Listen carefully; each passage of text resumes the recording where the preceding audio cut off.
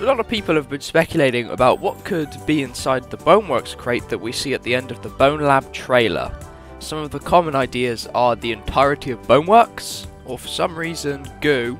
But here's my theory on what could be contained in the box. So we know that Ford isn't going to be in the game, but the developers did confirm that he will be in the sandbox. So what better way to unlock Ford than it being this final unlock that you get in this crate? And we see as the character walks up to the door blocking the crate, that there is 6 locks, which we probably have to open separately from doing certain tasks, which I'm very excited to find out what that is about.